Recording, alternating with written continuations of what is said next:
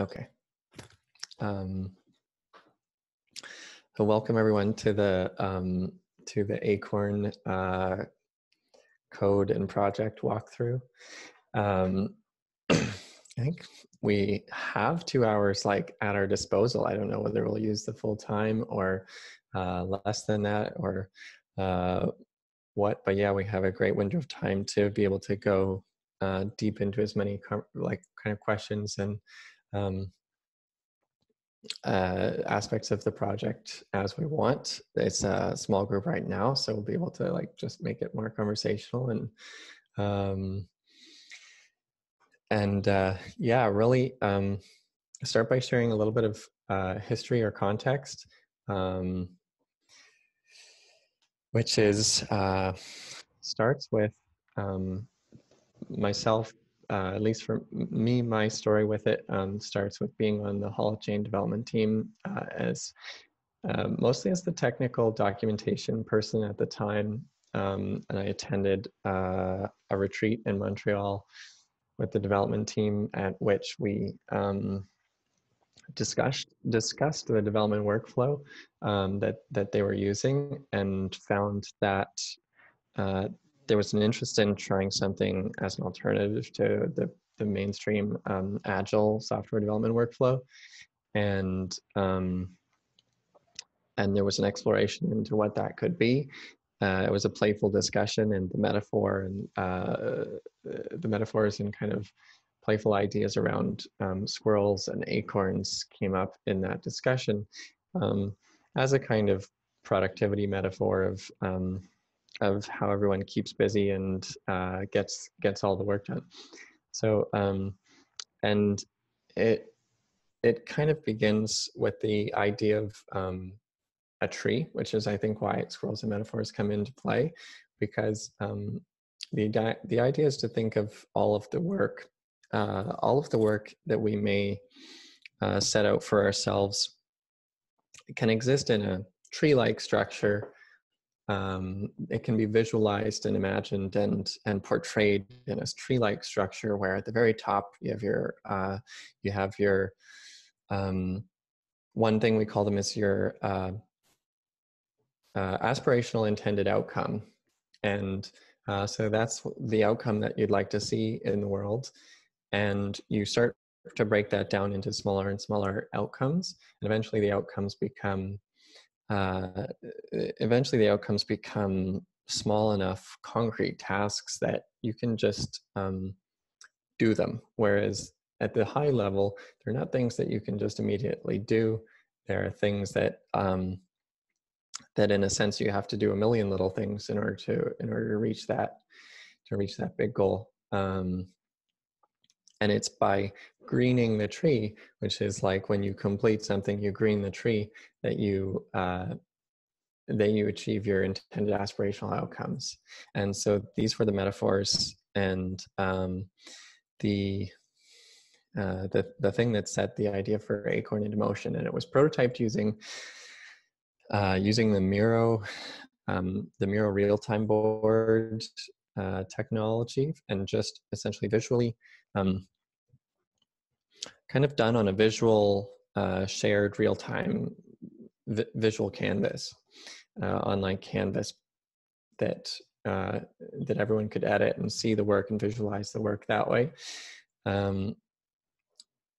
It seemed to work well enough. It obviously had its own constraints too, because it wasn't designed specifically for that purpose. It was sort of being experimented with for that purpose. And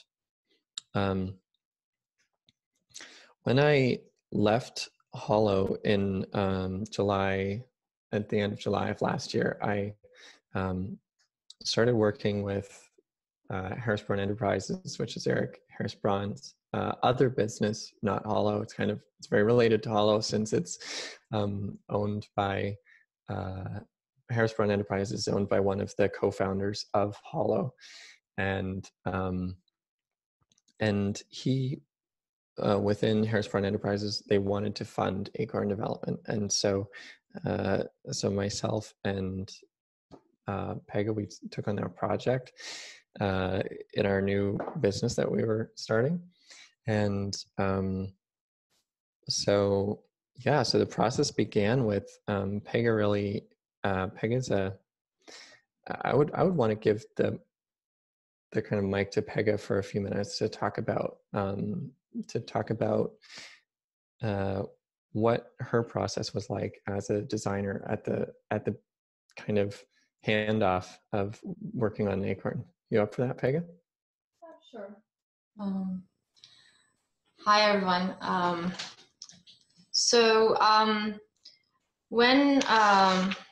When we received the Acorn project, we want to really have a design centered process for it. So we started from some of the user experience research methods, like user stories and Linux templates, like seeing what our assumptions are for the project, and throughout the design process, we want to evaluate those assumptions. So based on the assumptions and the questions we answered, I created some of the wireframes and mockups for Acorn, and then we started working on the code. So, Connor, do you want to continue that, or do you want to? Yeah, sure. Okay. I mean, I think it'd be cool to give people a visual on some of the designs and what the design process has been too, so we can either kind of do that. Maybe you can work on pulling some up, just a quick kind of flash around and pan around to see how in depth that process was. Before we're going to spend lots of time on the code, but the code is hugely informed. I mean, essentially, yeah, the whole development process is driven by the design process. So it's a huge component of the work.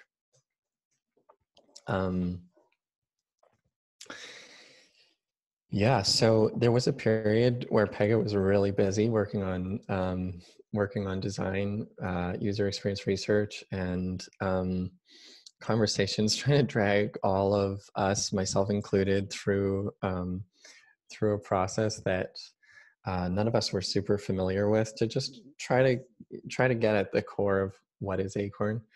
What is Acorn trying to really be?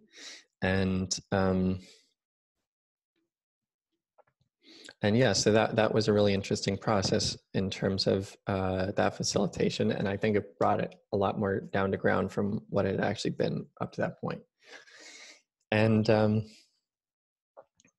yeah, so in a minute we're going to see, once Pega has one of the designs up, kind of where the process started in terms of design. And I mean, you'll see what it looks like. You'll see it also like in action as a functioning app in this demo too. But yeah, you'll see where it started and see what all of this looks like. And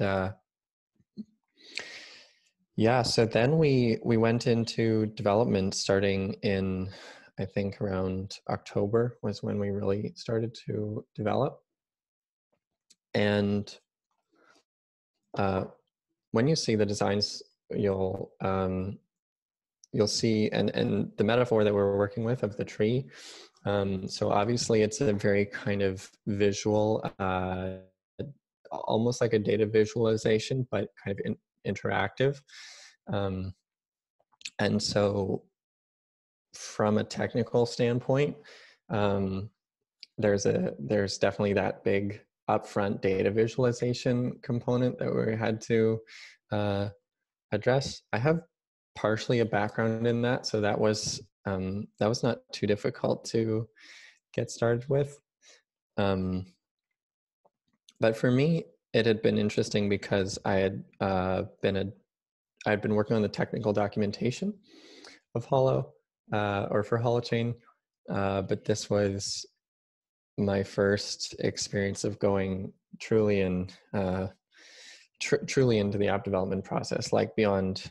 I see Jakob here, and been other, I think, people who I've encountered at hackathons and stuff. And it's one thing to hack on the weekend on a project, another to set into a long-term development project, and to really try to take your idea through to completion and through to a fully functioning thing that you can ship and get people using. Nice.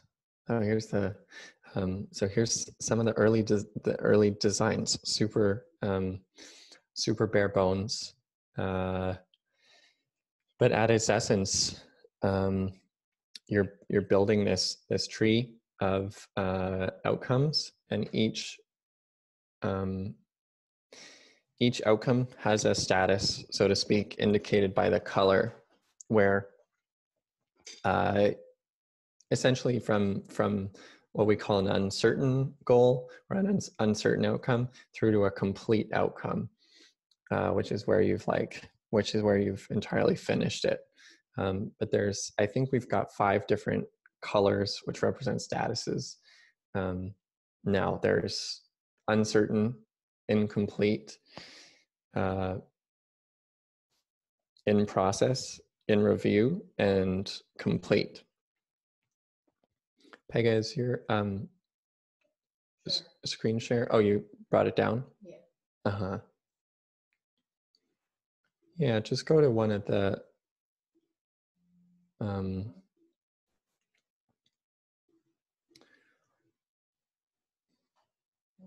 just wanted to highlight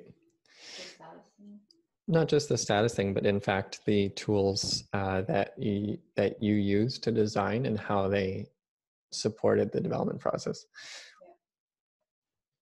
So I can share the expanded view.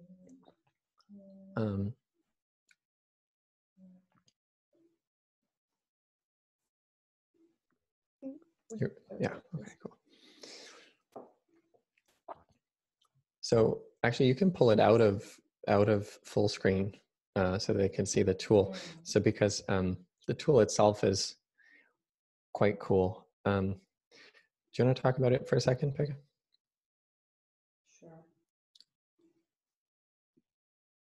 Yeah, so our main tool that we used for the design process was the Adobe XD, which is a pretty great, like very great flow for designing wireframes and mockups and even prototypes. It's also great because you can share specifications of the design with the developers to make a more accurate development out of the design mockups. So we really benefited from the tool in the process.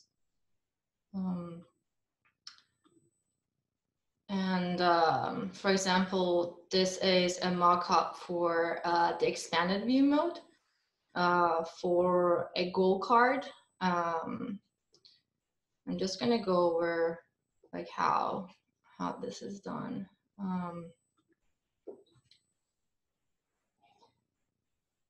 So these are the mockups, which is one level more detailed than the wireframes, which are done through sketching and like just figuring out the information architecture and the user flow.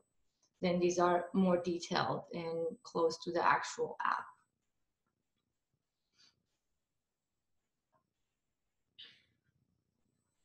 So can you bring us to a link to the Miro board and sure. And how you link to designs and open up to an XD? Sure.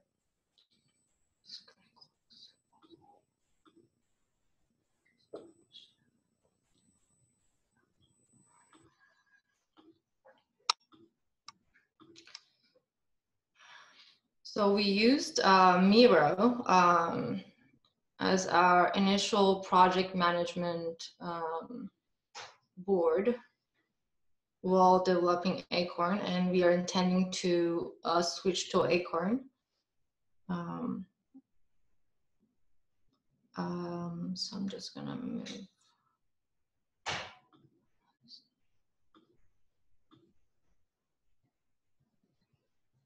So you'll see how we've been using the Miro board as a sort of obviously while we've been in the process of developing Acorn, we couldn't. Our goal was to reach the point at the earliest possible moment that we could to switch to using Acorn to develop Acorn further. So essentially using it, switching over to it to use it as a project management tool. Some, I think Moritz has commented on that, and because it's like, does that work yet? And it's kind of like on the cusp of working, and yet not quite.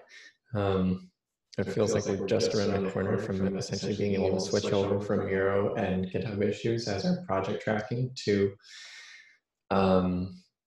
like using Acorn itself. And yeah, it's awesome. It's exciting because obviously we're going to learn a ton about building a great product out of Acorn by using it. Up until this point, yeah, we've been using Miro and GitHub issues to kind of track the work. So that's a very high level view of our tree, of our as we can call it, our state of affairs tree. And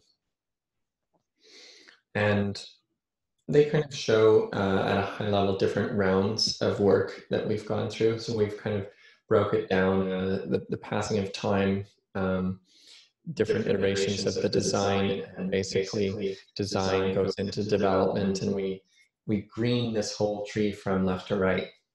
And associated with the work as it's been broken down, there's cards that are related to design, and those cards host a link to a design, which Pego, you would open up one of those. Yeah, sure. Or show an example, kind of zoom in on an example. Yeah. So this is a prioritization of the goals feature, and grouped to that node is a Adobe XD link, which launches you out to such a fantastic feature of XD, which is basically publish your designs straight to web. And they offer us sort of like a specs mode that is highlighting there too, which takes you as a developer into a mode in which you've got all the assets handy there to draw on. And so like this is where we start when we look at going and developing something new. You start out with the specifications, it's got all the sizes of everything, and the assets, the color codes, the hex codes, and all of this stuff is all stored in here. So there's a really efficient handoff from design to development that requires very little back and forth between the designer and developer, which is a notorious kind of tension point in, I don't know, development workflows. I'm really enjoying it. Of course, you still need communication. There still needs to be some communication back and forth between, say, design and development in order to break down how certain things should work, specifications, and translating them into the code. But especially with Peg and I working together in the same physical space, that is bridged fairly smoothly.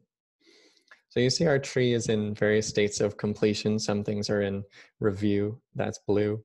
Some things are incomplete, that's yellow. Some things are complete, that's green. And Miro has done a reasonably good job of letting us work with this concept of a state of affairs tree, because it's a very full-featured tool. Yeah. Pega, anything else to say about Miro and using the tree on Miro? Sure.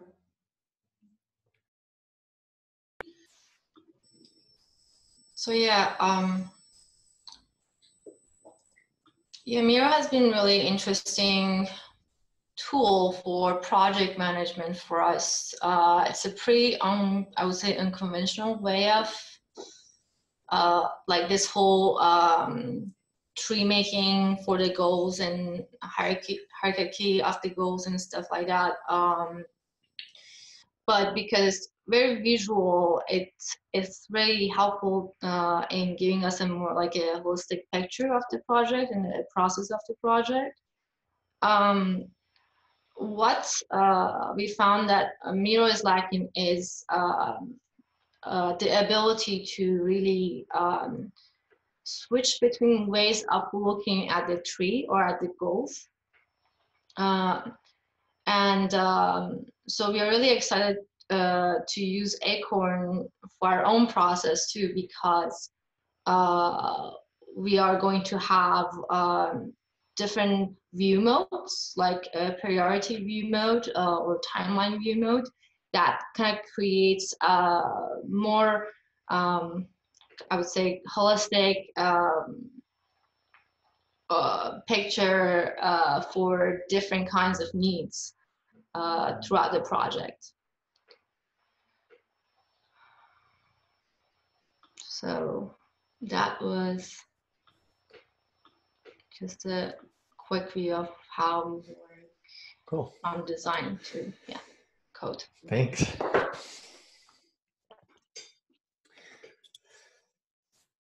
I'll pause and just take a minute to ask if there's questions or comments or what's coming up for people at this point after seeing that introduction.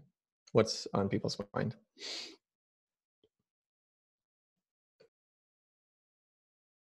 I've got a question. I mean, I like everything, all of this, but you know, maybe another, another session. You know, there might be 2 or 3 sessions where you take a project and you show us how you would start putting it, you know, planning out, 4 or 5 sprints in a real project as a community. That's just a suggestion for, like as the next stage of all of this. Yeah. So, you mean, Becca? Will you? Okay. Yeah, you just mean actually like kind of illustrating like the planning process, like really, like the workflow process. Pretty much. I mean, I think you guys have got a lot of experience in it now, and it would come a bit more second nature than someone like us or someone like me doing it.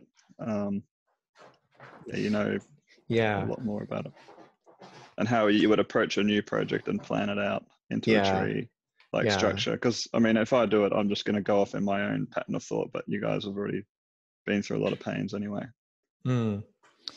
I think there will be quite a number of different ways to really use it, in the sense that it could fit a number of different molds or contexts, but yeah, sharing some of the best, I don't know if there's best practices yet. There's maybe good practices, or interesting, some interesting lessons. Yeah, before we kind of, one distinction that has come up definitely is that at different stages of a project, there's a different kind of workflow that makes sense. Like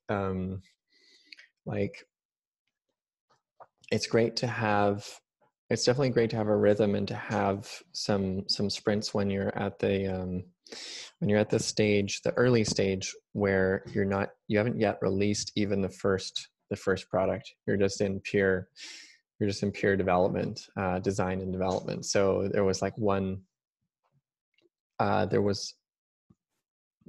I felt like we needed to use a different workflow when we were building from scratch and trying to build out over a couple months, like the first release, or so to speak, the first iteration. From then, once we had that, then we could strike more of a rhythm of, okay, well, now we have to incorporate integrating feedback into our process, to listening to people, listening to, and doing the user testing, and integrating that kind of new information. So then we had to kind of switch up our cycle and develop more of a cadence. Yeah, like you saw back, we had the rounds, and the rounds were kind of like week-long things where there'd be some design that would happen, and then the week following, where design happened, development would kind of come in and start to work in the part of the tree that was greened in terms of design the week before, and the week following that, we're able to have development come into that space on the tree. So in fact, there were two different rounds happening simultaneously. There was a design round, which was one round ahead, and there was a development round, which was one round behind. While we were in that early build stage. Now we're more like lined up. Yeah. Anyways, other questions?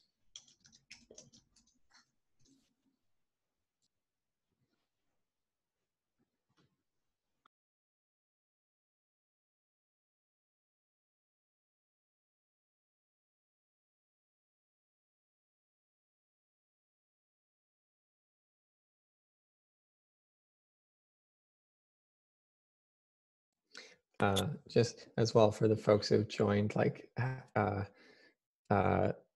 since we did at the start, we did some quick intros. Maybe you could just drop in the chat if that's where you're comfortable.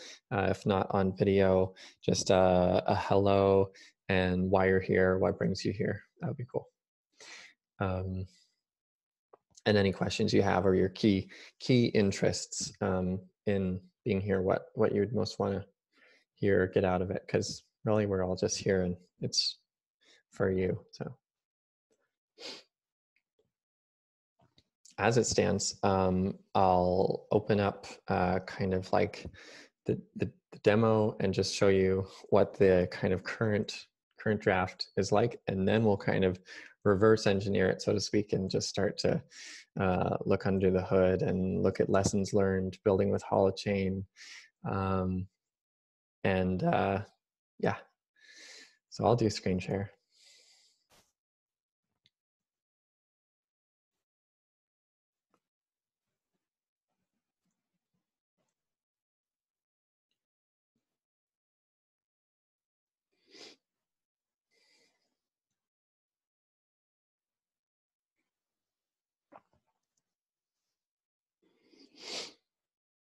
Okay, so first of all, I want to say that when you're building a Holochain app, of course, one of the underlying assumptions of Holochain is that the data is going to live on people's devices. That's one of the key assumptions, is that people self-host their data, and so obviously we're going to be running some form of native apps, or at least local apps. You're not going to be just going through the browser, and unless you use a holo hosted version of it, but that's not ready yet. So as it stands, we come up with different ways of making it so that people can use it, just run it natively on their device. And basically there's two main strategies that we and other people are typically considering utilizing. One is Holoscape at the moment, which is essentially a stand-in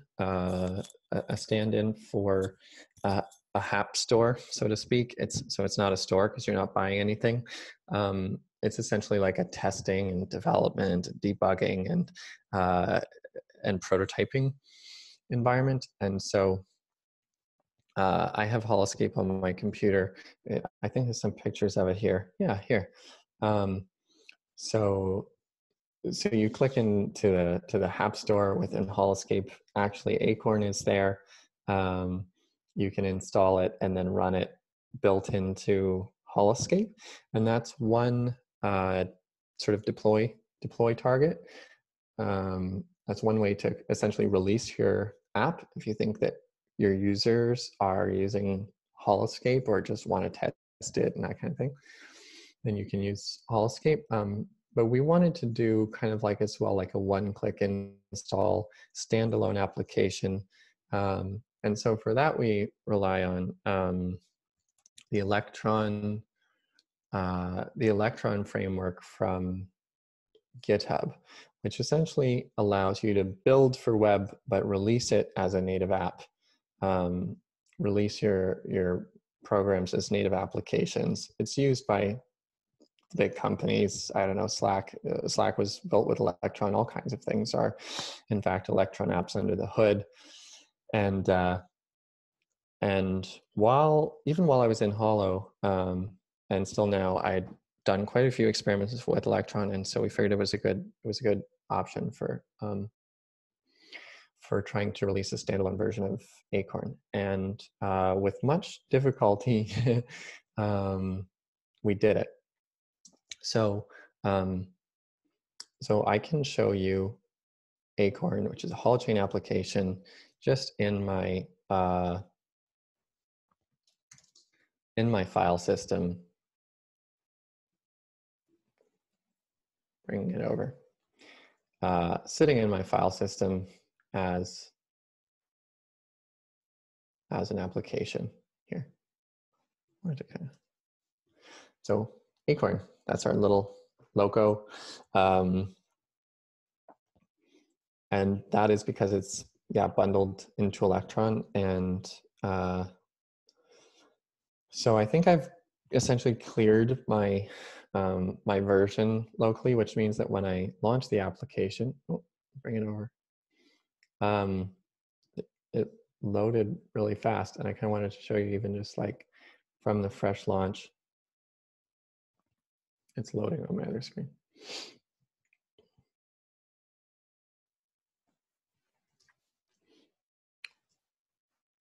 Sorry, just a second.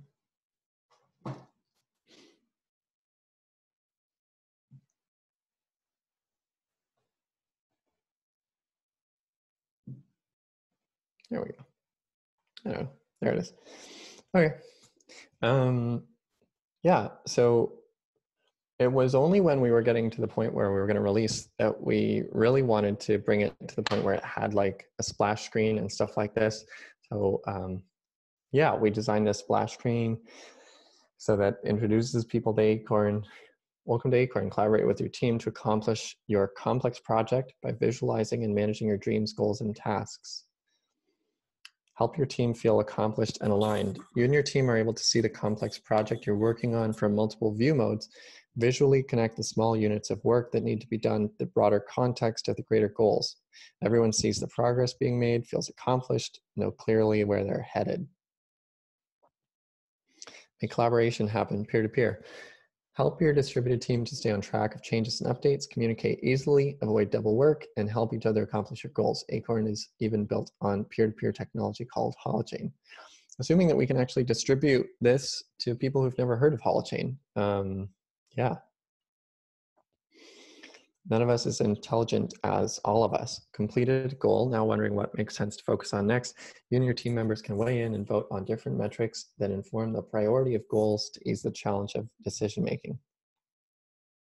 So sign me up. This is our squirrel. So just fill in a little profile, kind of classic. You can use at the moment you have to use a web image as a, you can use a web image as a profile picture. Yeah, just leave it blank. And yeah. Can you add in the picture? Because some things are not built. Oh yeah, okay, sure.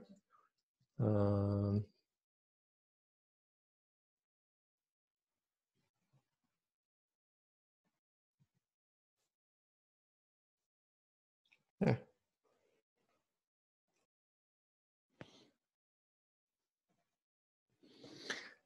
Welcome to Acorn.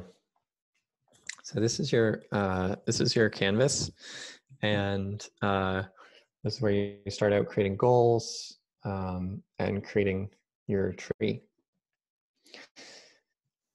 So just to let you know where we're at in the process, we call this release, which actually we haven't even released to GitHub quite this version that you're seeing here, version 0.2.1. And the fact that the first number is 0 is important, because we haven't even hit a first major release. This is like our third minor release. This is a very early in the development process in so many senses. It may look relatively finished, but it is not at all finished. We are still very much in the kind of testing process, as in we would like to do user testing and really iterate and refine it, make sure that we know exactly essentially what to prioritize next and that kind of thing, and start using Acorn to build Acorn. So that's part of our next goals. Yeah, so one of our goals is use Acorn to build Acorn. It starts out with the color red because the color red signifies what we call an uncertain outcome, which means that we haven't actually evaluated it for its like complexity or scope yet. Meaning we don't know how big or how small this particular thing is.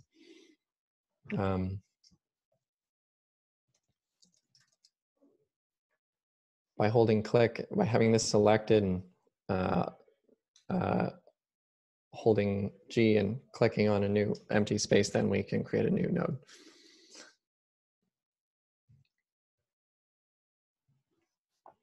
As we add new things to the tree, like the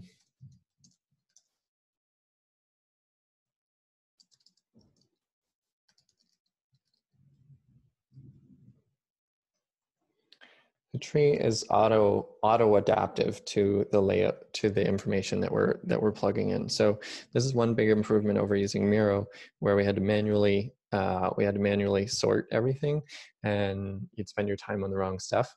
You'd spend your time moving things around, trying to make the right space on the tree, when what you want to be doing is focusing on the content and imagining your aspiring intended outcomes.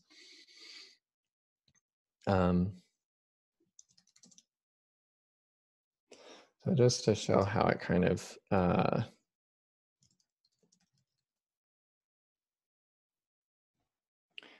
breaks down.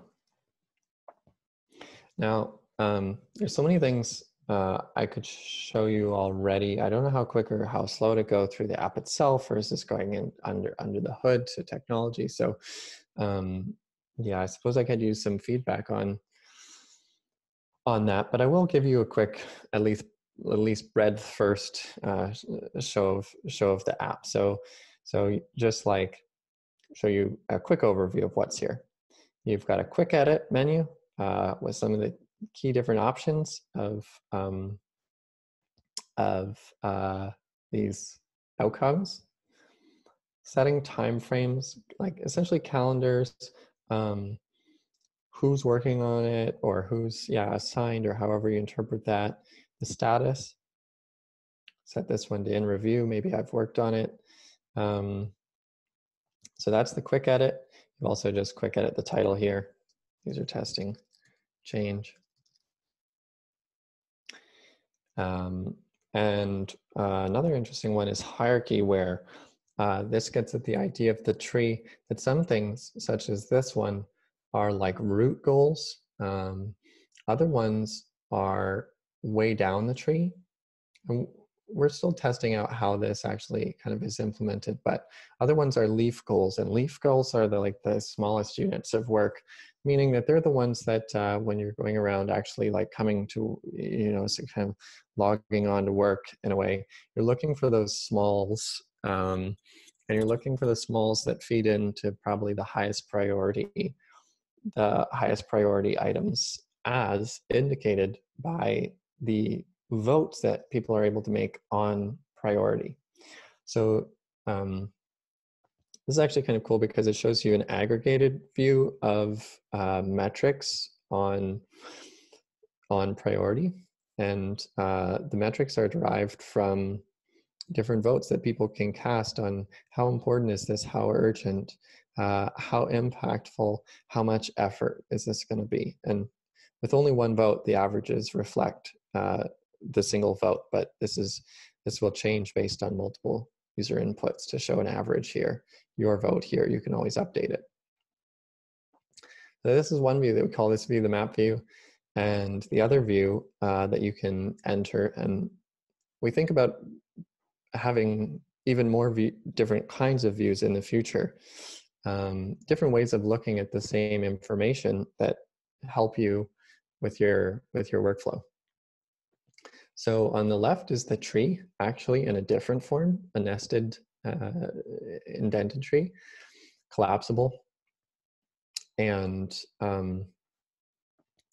if nothing has, I think something, I just voted on something. So I guess it was this, node by node. So how this works is that when you click on something on the left, it contextualizes stuff into the right so that you can see what's the most urgent and important, what's less urgent, more important in this space. This is where node by node is currently falling.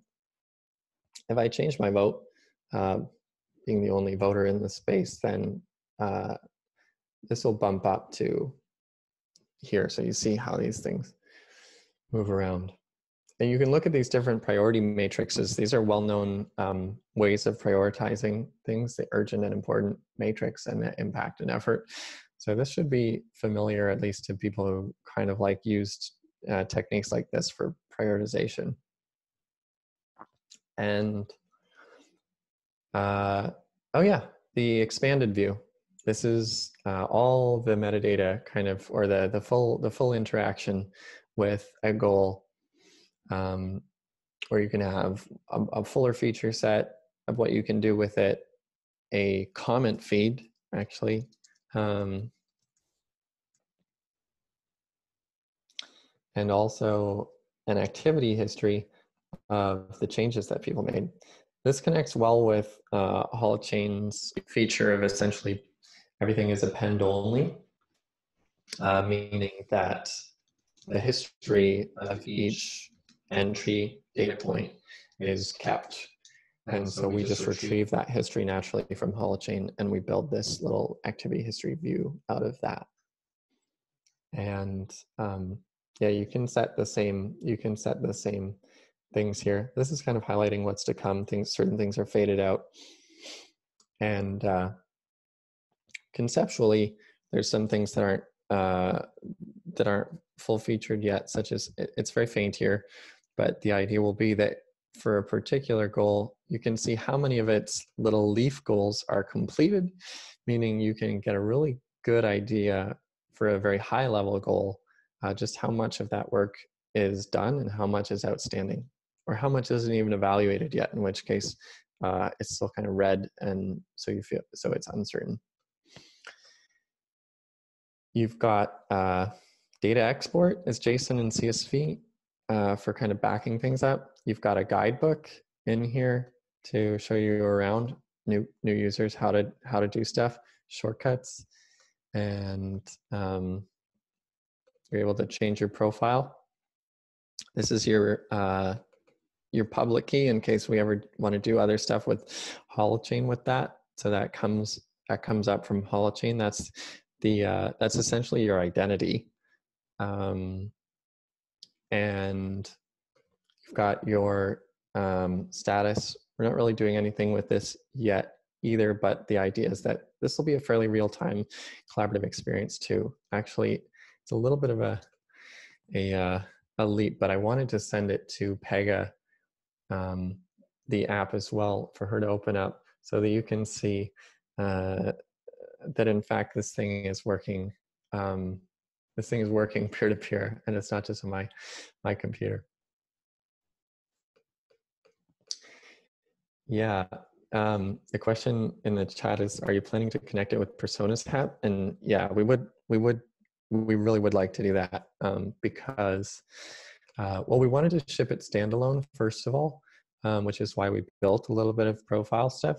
But essentially, you could connect it quite easily to the persona stuff, in which case you could just like really easily pre-populate, say, a username, first name, last name, profile picture. Like, you definitely would want to do that so that you could save people time.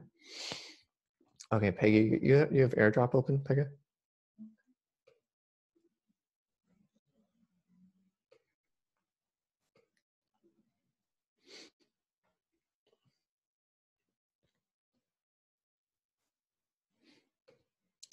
Yeah, so she's going to get the application from me, open it up.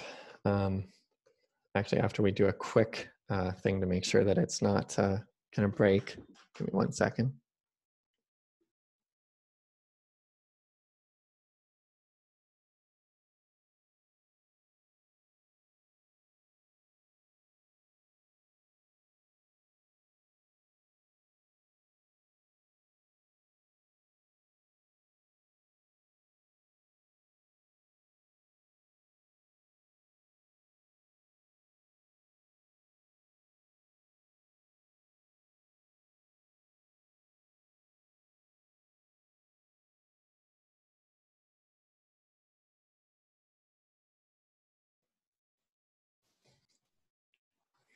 She's going to have to register.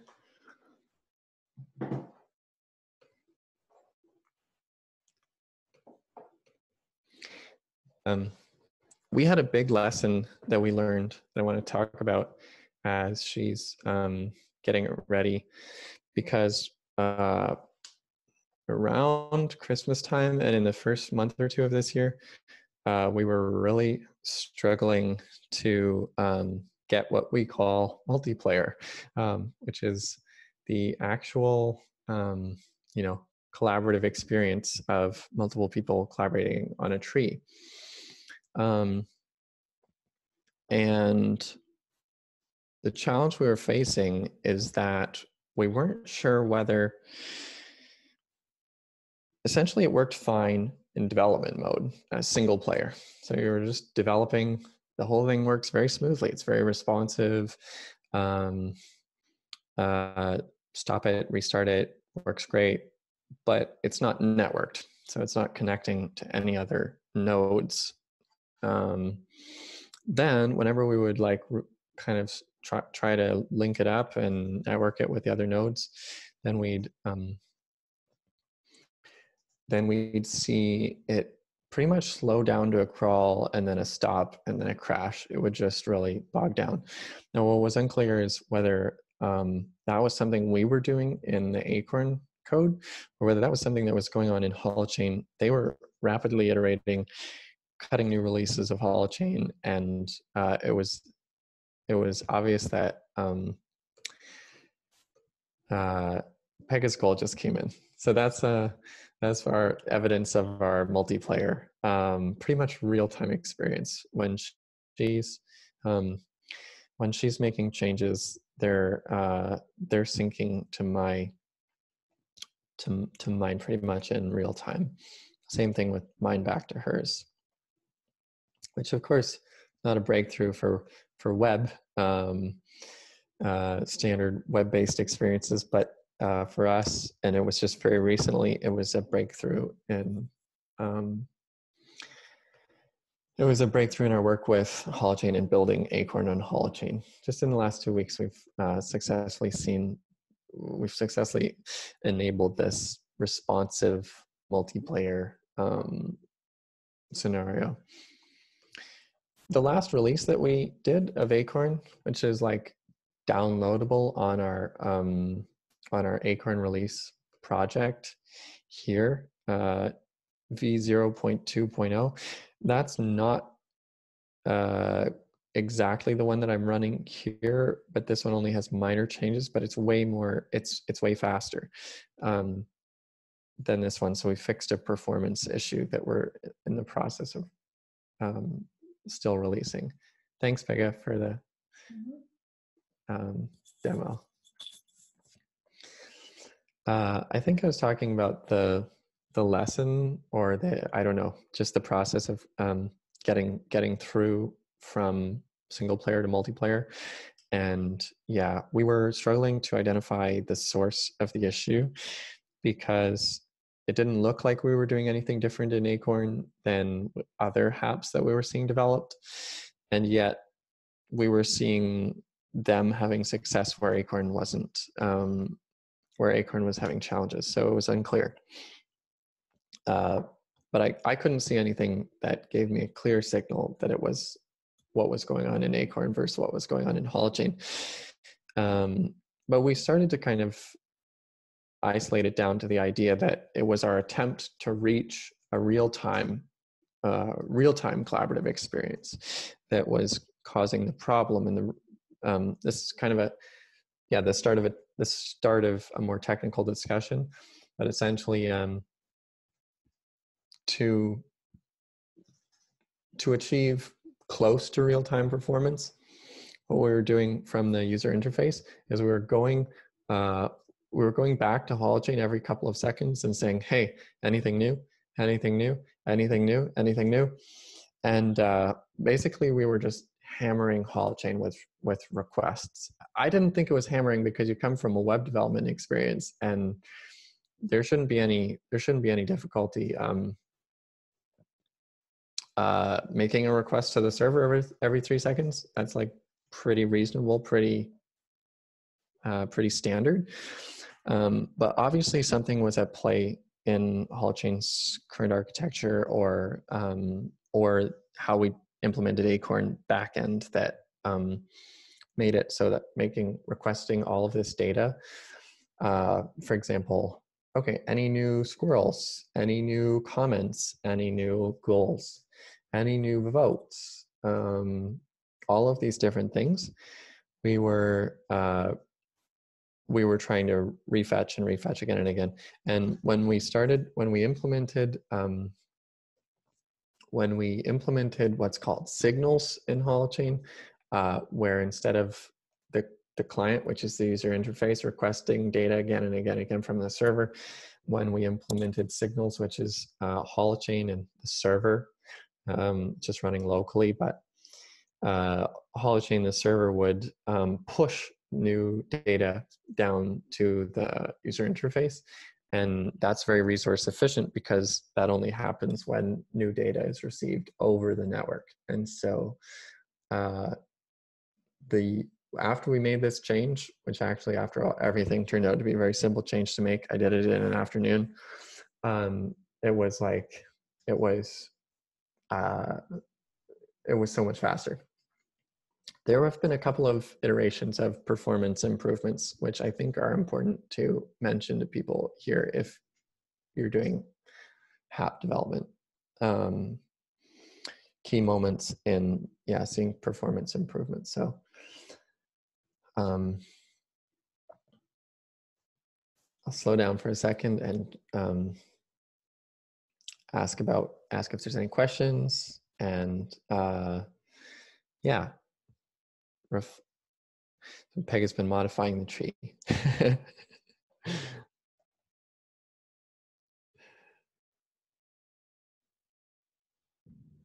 Hey, Connor, this is Lily.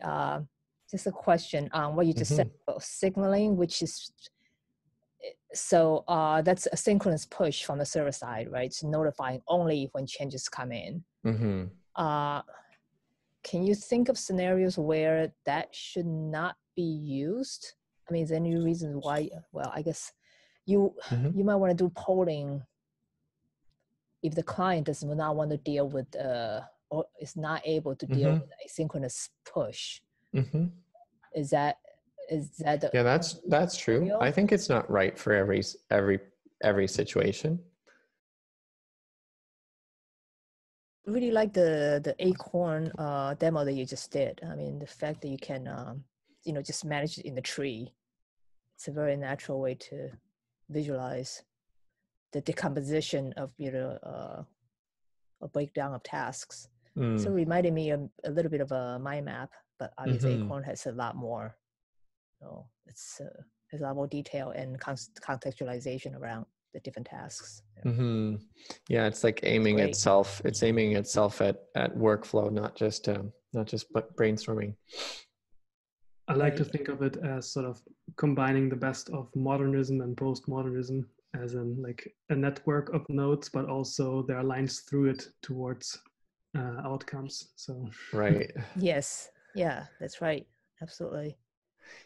So I was curious because Jakob is here too, and we could go more into the code again, at least for like 10 minutes or something like that, so that we have kind of a record of it and have something to reflect on and share with the world too, because that was one of the intentions from the call, was to at least give people an intro to the code and that kind of thing. It seems you're all of you who are here are technically inclined and interested in the development process, I think. So that's well suited. Jakob, if I'd asked them about their development background and stuff like that, what about you? How, just quickly, how are you actively developing Holochain something or other, or yeah, what's your development context, I guess? So I have now, because I'm working on the, let's say, Holochain community map. So I kind of jumped into Vue and GraphQL, but in terms of Holochain, so I was learning Rust a few months back, and I was trying to rewrite the coin toss. So I have basics in Holochain, kind of writing the Holochain thingies, but right now I am getting back to it actually. So catching up with all the changes, but yeah, I'm definitely planning on diving into it now in quarantine. So right. Okay, cool. Awesome.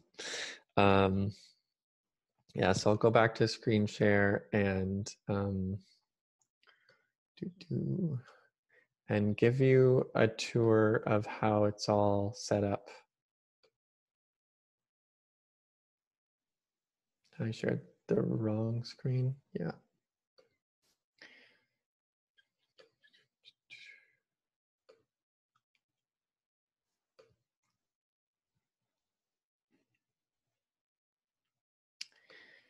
Cool.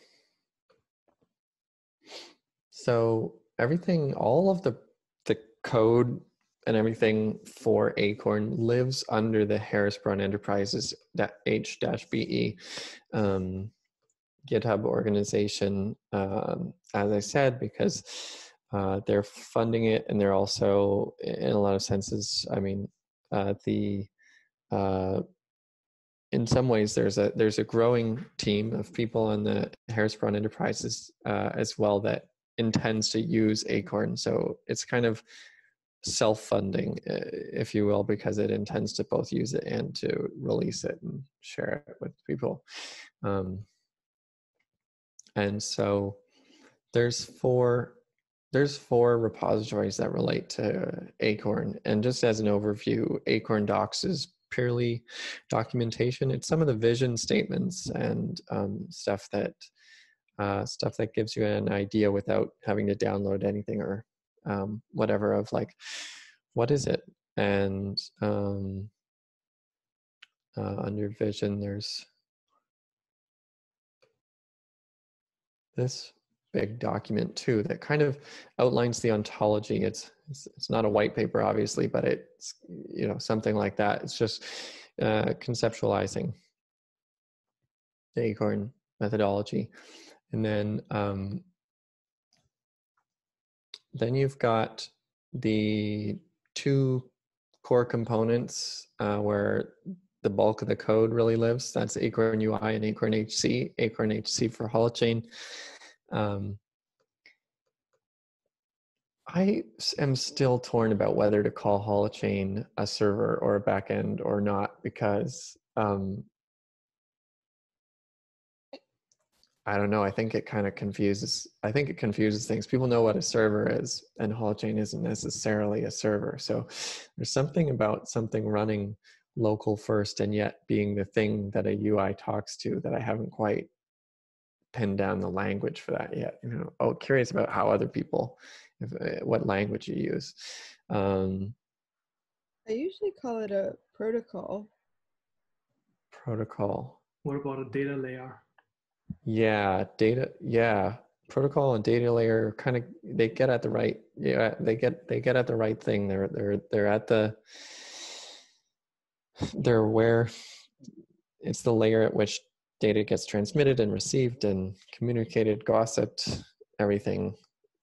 Yeah, it's definitely the layer of the protocol too. So it's and then there's like the framework, which is, or the engine as I sometimes call it, which is like Holochain itself. And then there's the DNA, which is like the application running in the container. And that's It's the whole backend, I guess. that Bottom line is the whole backend. comes together into the, it's certainly not the user interface, but as well, it's like, yeah. Yeah, so I call it the backend. And then Acorn UI, which, yeah, you were mentioning React, Moritz, and we've been building the UI in React, though it's technically a blended approach, because React doesn't necessarily handle data visualization well out of the box. So when we see the tree here, when we see this whole application, there's elements of this this user interface that are React, and there's elements that are the HTML5 canvas technology being employed for the data visualization aspect. So everything in here is being rendered onto HTML5 canvas. And the big reason for choosing that is because you want to draw edges on a coordinate system. You want to draw the lines, and it's just difficult to draw lines in between random coordinates in HTML because it wasn't built for that. And it's really easy to draw lines between nodes in something like Canvas. Or you can also use, like, alternatives that we could have used are SVG or WebGL. Like, you can really go with any of those. We just, Canvas was a bit familiar and stuff, but you could easily swap that out for one of the other ones. But Canvas is really fast and still up to the task, I think, till you get really big. If it somehow had to grow to like 100,000 nodes or something. Yeah, so this middle part's Canvas. The rest is all React. That looks kind of fun. Looks kind of like a, I don't know, Christmas tree or something. So those are the 4 repos, and oh no, Acorn release. So Acorn release is the Electron wrapper that basically pulls in acorn-hc and acorn UI. And almost provides the glue that binds them together, and it's packaged with you distribute. I say that you distribute when you bundle it into something like Acorn as an Electron native app. You're really bundling 3 things together. You're bundling the Holochain as the engine, the core the Holochain binaries, and you're shipping the DNA of the app. Of course, you don't need the raw source code. All you need is the DNA, which is like a kind of precompiled thing. And also the UI is also not. You can just pull in the precompiled UI. That's all the assets bundled up together. So we came up with a workflow, and I think it's good to outline how this workflow kind of comes together, because it took some, took some iterations to get to this point where releases, so development happens in Acorn UI and Acorn-hc, and at some point you reach a point where the two versions work well with one another, they're compatible, and you want to essentially bundle them into Acorn release. And so what you have to do first of all is you have to build a new release of acorn-hc and acorn UI.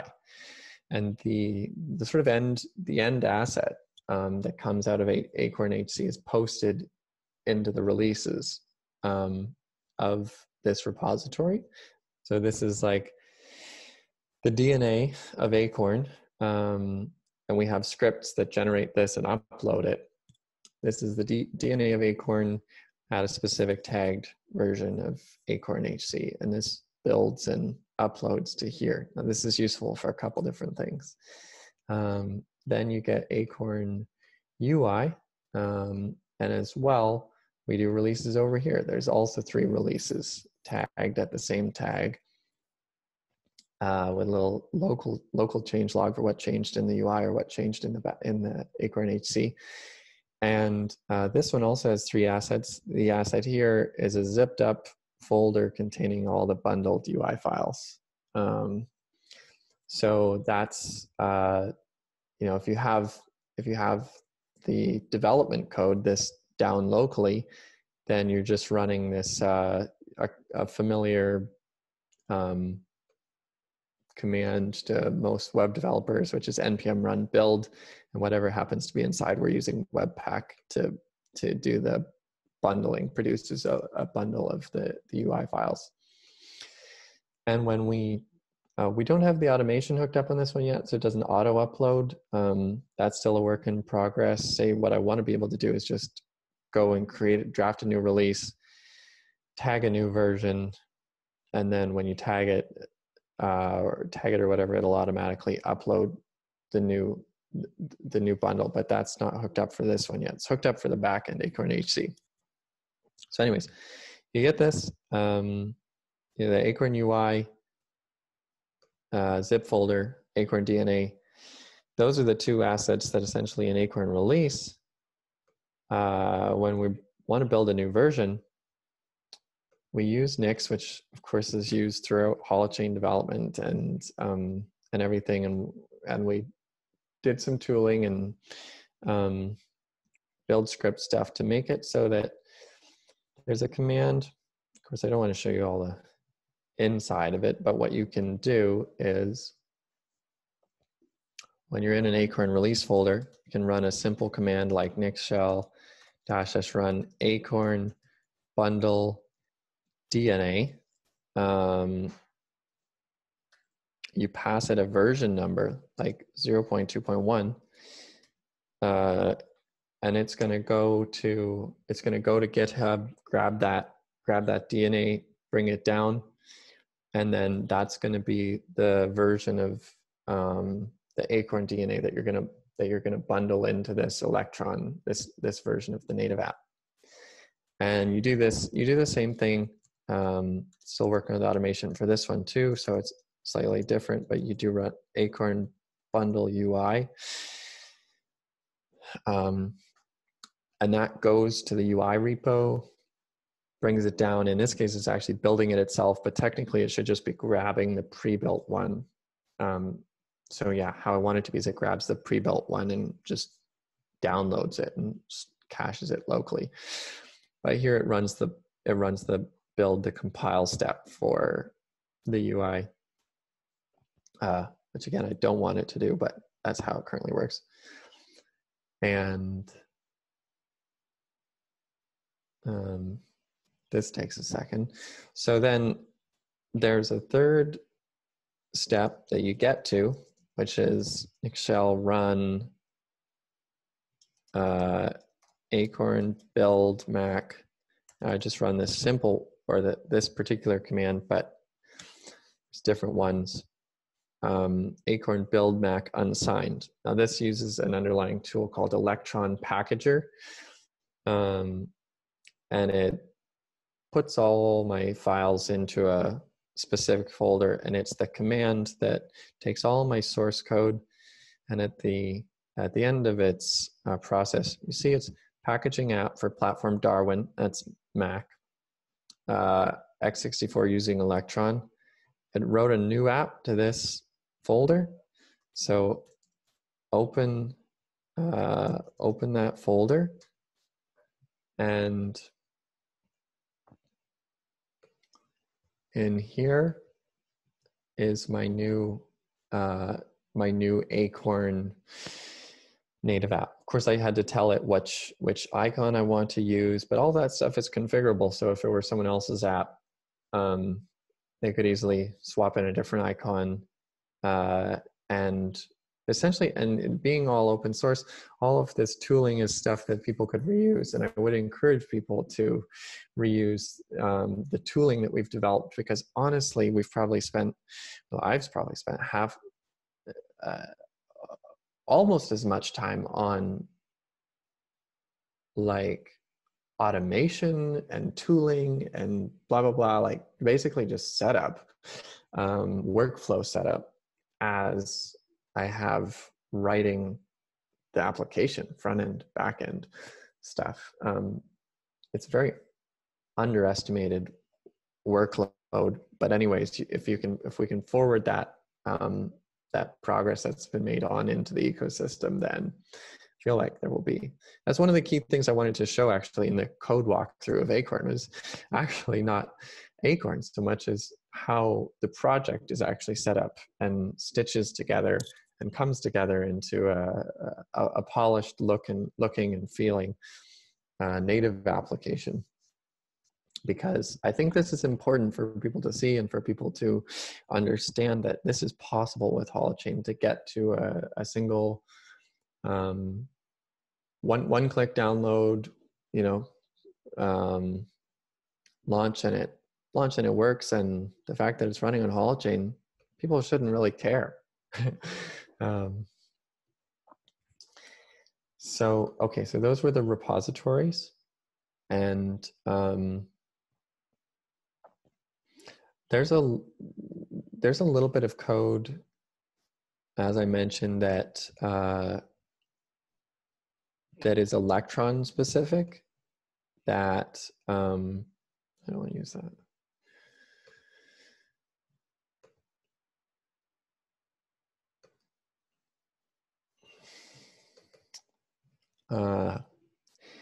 It's pretty much all the Electron specific code is in one file, main.js in Acorn release.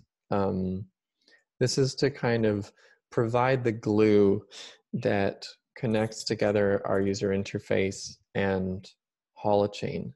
It takes care of the Holochain side of things. So it actually,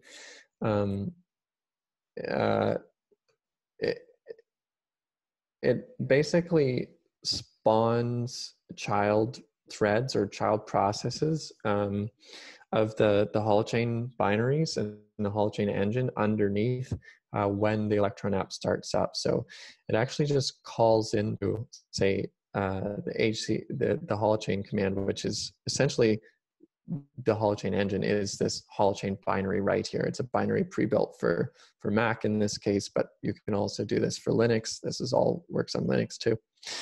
And so we have we have commands in here. Essentially, the very basic premise is that we look in the file system when Electron starts to see if the user has already launched the application once, because if they've launched the application, what we want to do is reuse the private key or the keys that were generated, reuse the storage that was allocated in the file system, and all of that stuff just goes into a folder, which is the de facto folder within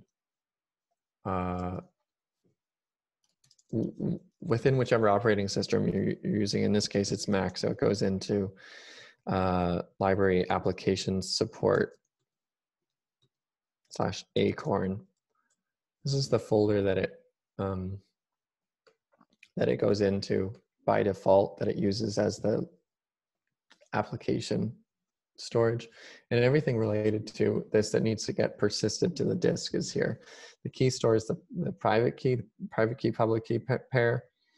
The conductor config is the basically the thing that determines the Holochain configuration. It needs to reference the key store and the storage. It configures the networking. It configures everything. And then storage is just classic Holochain storage. There's the two main things, the EAV and the CAS.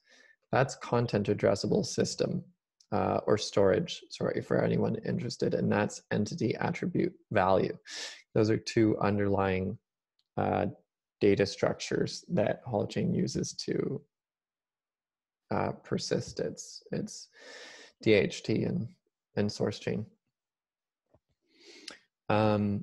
So anyway, so there's the folder that gets generated, and when you launch the application, it looks for the existence of this key store file, which also would indicate the conductor config. And if it isn't there, then it generates it. So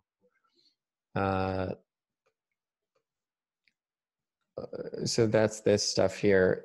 If the key store exists, then it goes straight to starting the conductor.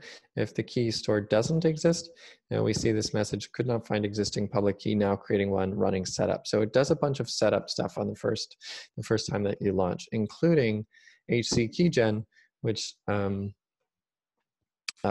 generates private keys. Right now, we're just passing null passwords. This is not a long-term solution. This is the encryption is just happening on a null password, which is not, that's not ultimately secure. That needs to be changed to actually like prompt the user for password and get them to themselves know what their keys are encrypted with. Then yeah, it sets up the conductor configuration and then starts the conductor on the first launch. So there's a first launch, and then there's on a second launch, it goes straight into starting the conductor, which calls the Holochain binary with the configuration here. And then this is just, all of this stuff is just it capturing the logs from Holochain and funneling them through into the Electron-based logs. And also, if Holochain crashes, the Electron app will crash. There has to be a relationship between the underlying Holochain process and then Electron, which is essentially its parent process. Electron is managing Holochain in this case. That's the important thing to take away from it. Yeah, it's that Electron is managing the Holochain thread as well as the Holochain configuration file, and it's responsible for knowing when to generate the keys and when to just pull up the keys and stuff like that. So all of that stuff is happening at the layer of Electron. But yeah, that's pretty much the only file for the Electron part of things. The rest of it is all logic that's built into the user interface or built into the backend. That's a really quick intro to Acorn release. Now I'd hop over to, say, acorn-hc and acorn UI to give you a quick peek there. So I just have these different projects sitting side by side in a directory on here.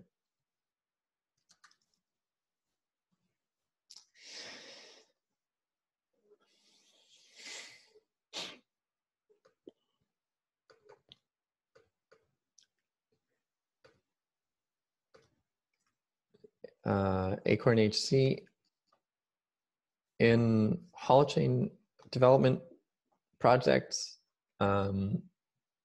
there's usually a Nix configuration, and there's usually the zones folder. There's usually a test folder, and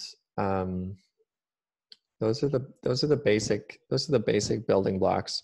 We do a couple things maybe differently than some other people, like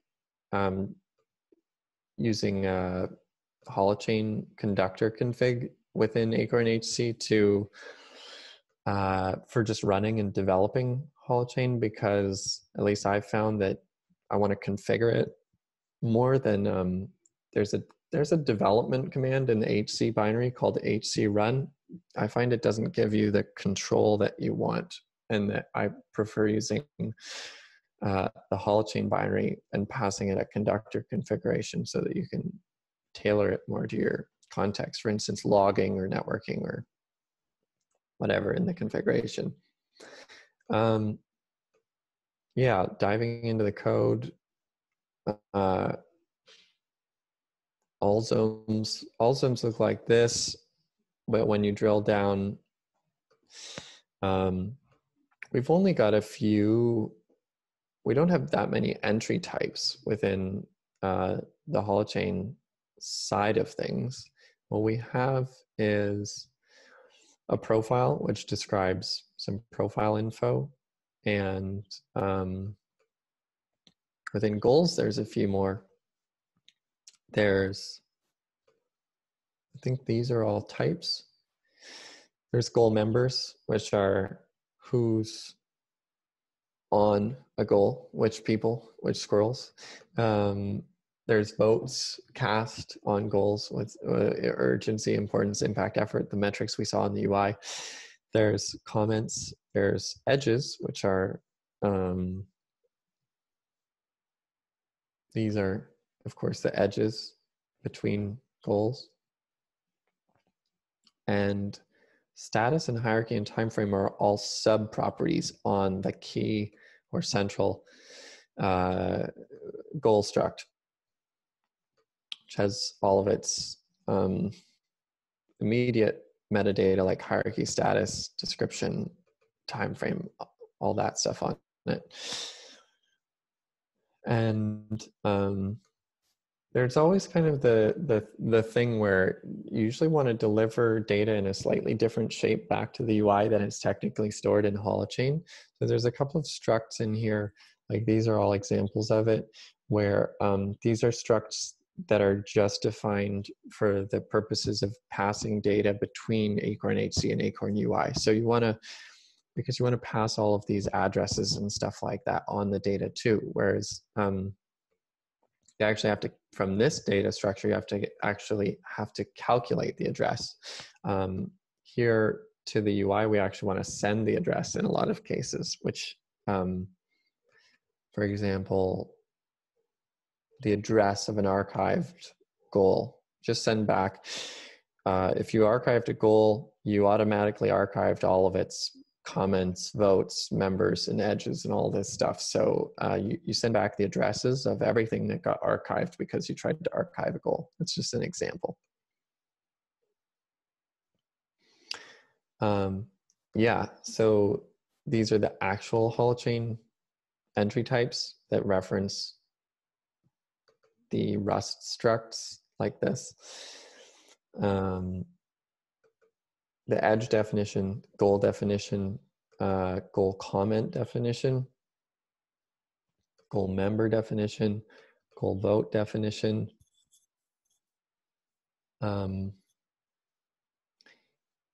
Here in the code, all of this stuff is related to the signaling work that I mentioned, which allows the acorn-hc to publish messages to other peers and to let them know that there's some kind of new piece of data. And yeah, so it sends it to a peer, and then the peer receives the message, sends it to the UI. There's a whole chain reaction of events there that I could go into the whole thing. I might at another time. I think it's too much detail right now. And then, yeah, just all your zone functions like create goal, archive goal, create edge. Basically, it's kind of like a CRUD. Yeah, you have a CRUD type system like create, read, update, delete, but also like a fetch. You usually have a fetch, like fetch all goals.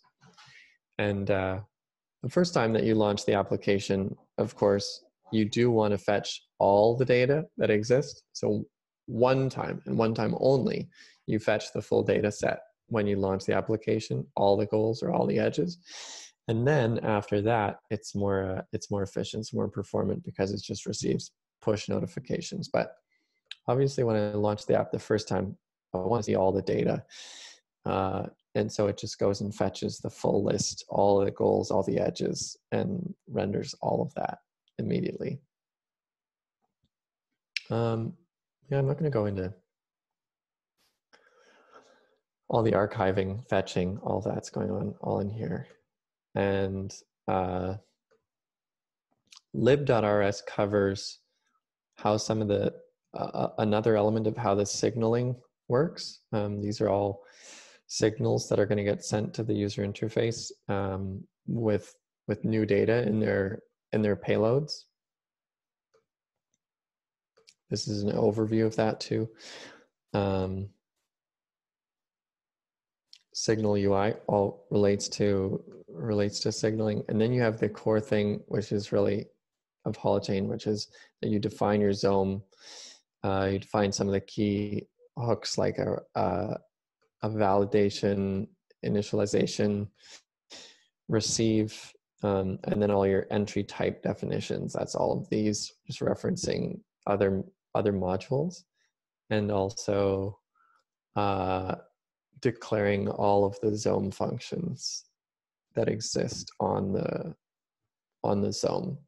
That's all here, but all the real source code lives in modules. And the lib.rs, the kind of like the top level thing that declares the zone, it just yeah, it's kind of an overview and references all the inner modules. I'll stop for a second, possibly that could be the end, or just check if there's questions and see what's coming up.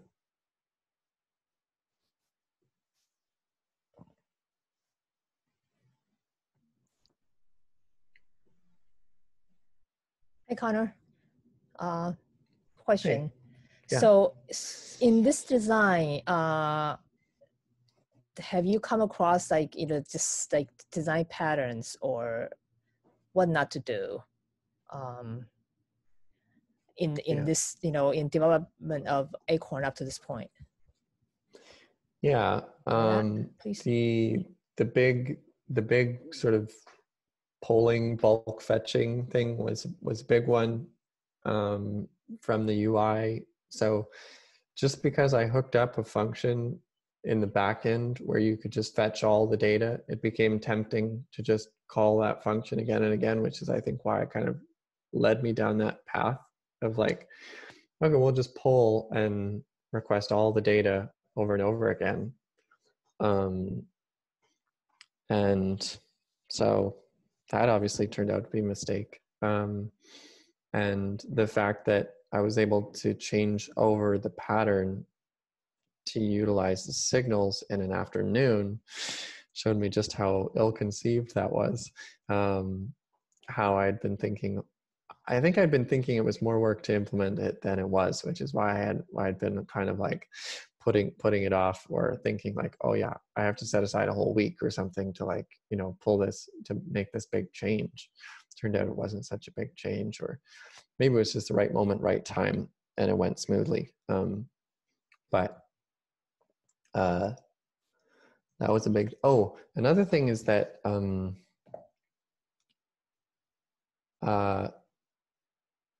the UI side of things, you always want to manage kind of this, you want to understand the state and store the state in the user interface side. And so that probably connects to, like in a traditional database, you would work with IDs, and records would have IDs. And in Holochain, we don't have IDs necessarily unless you wanted to generate them, but entries do have addresses. But when you,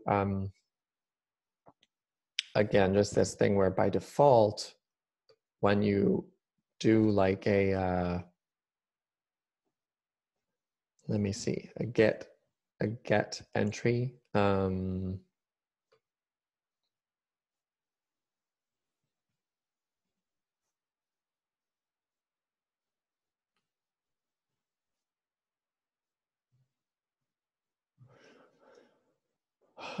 Get.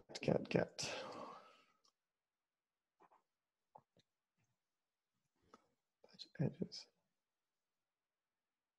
Maybe in profile.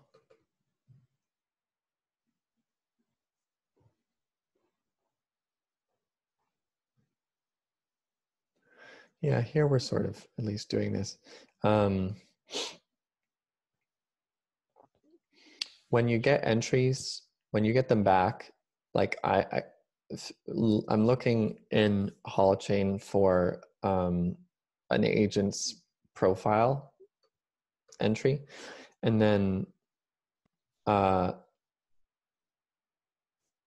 you might think that you just pass back the entry, but you want to pass back a sort of wrapped version of the entry, where you can do this quite generically. There's a struct called a get response, in which you pass back the entry, which is my profile, and you pass back address, which is like this app entry. Basically, you have to recalculate the hash or the address of the whole entry, and you want to make sure that you pass that back too. So this is where it recalculates that address for the app entry.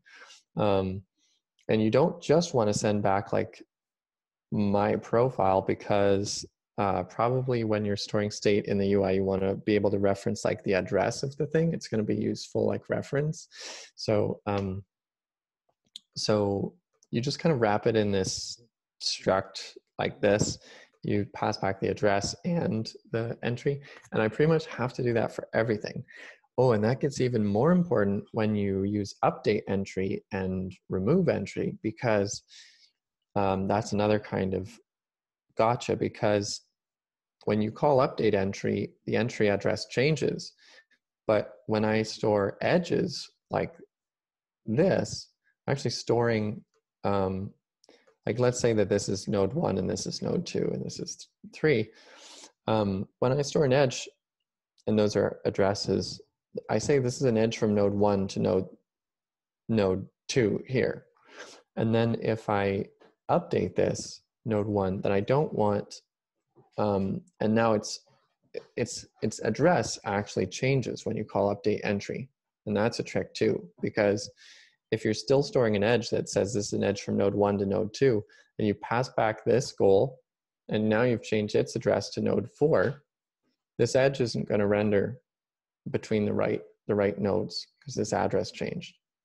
So anyways, I had to write some custom code, and this is a bit of a trick to make it so that when you go and get a whole bunch of entries back from Holochain, I think it's in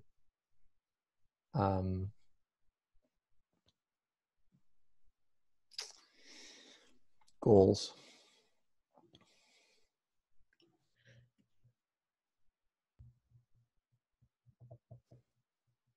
It's an ugly function. There's got to be a way to clean it up, let me tell you. History of goal. You have to do like all this. This is horrible. I didn't even write this, but the nesting goes like so deep. But the problem was that you had to reassociate an entry that you received with its original address, and that took a bunch of work, but it was important in the end. It's interesting because sorry, in the I'm not sure, but in the recent dev camp,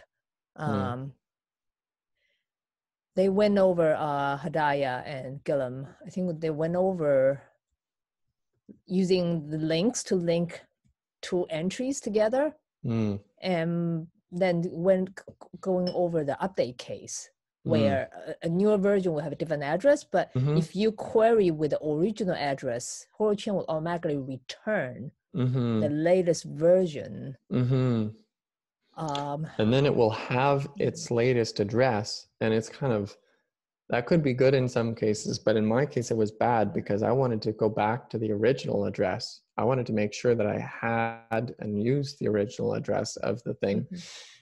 Because it was my reference point, especially in my UI, for rendering an edge between two particular particular goals. So I didn't want the fact that the address of this particular goal, since it was updated, to be changed to have any impact on the UI. So we had to kind of almost work against Holochain, it felt like, to maybe there could be a way that Holochain itself be modified to essentially do what I did.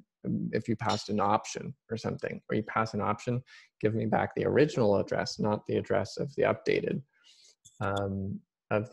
one, because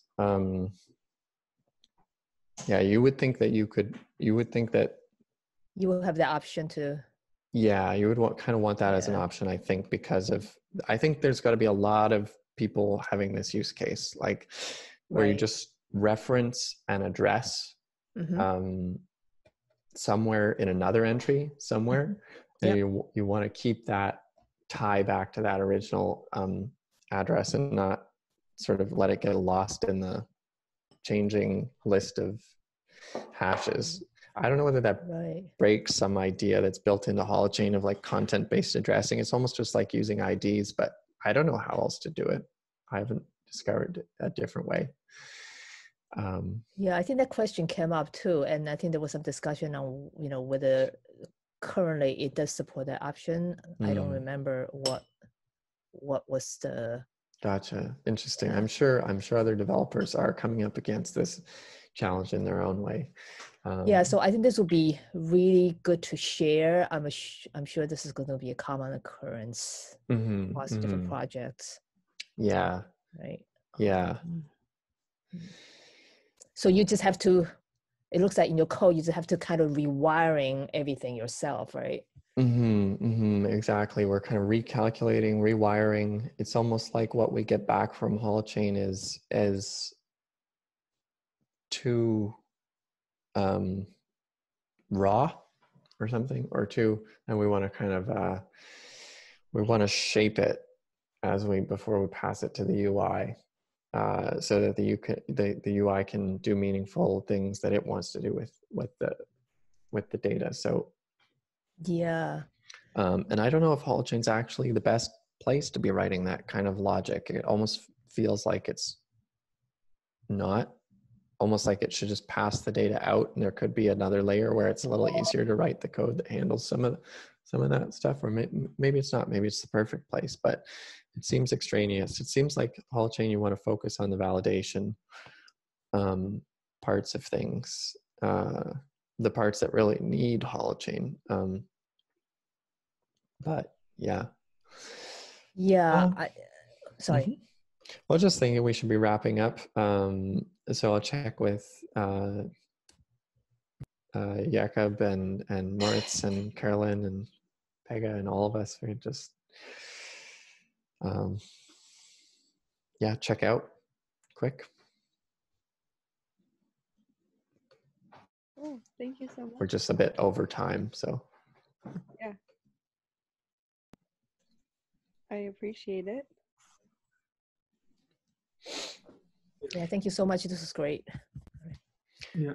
Yeah, some of the stuff went over my not yet as technical head, but I'm sure I'll learn it quickly, and I'll be curious to talk more with you about possible ways for me to like find a small thing that I can do and like try to attempt to do something there.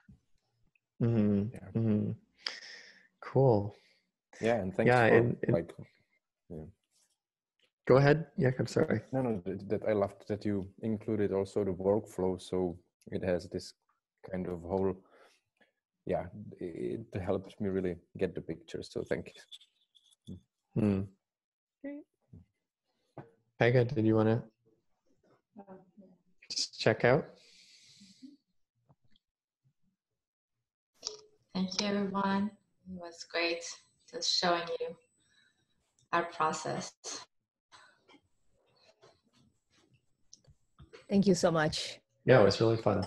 I really enjoyed it. Thanks everyone for coming, and yeah, it'll be great to get the recording from you, Carolyn. Maybe I don't know if you're into doing anything like this, or I could participate or do it to like do a little bit of just editing, just a little cutting Yeah, if you want, I can send it to you. moments of it, I'll send it over to you.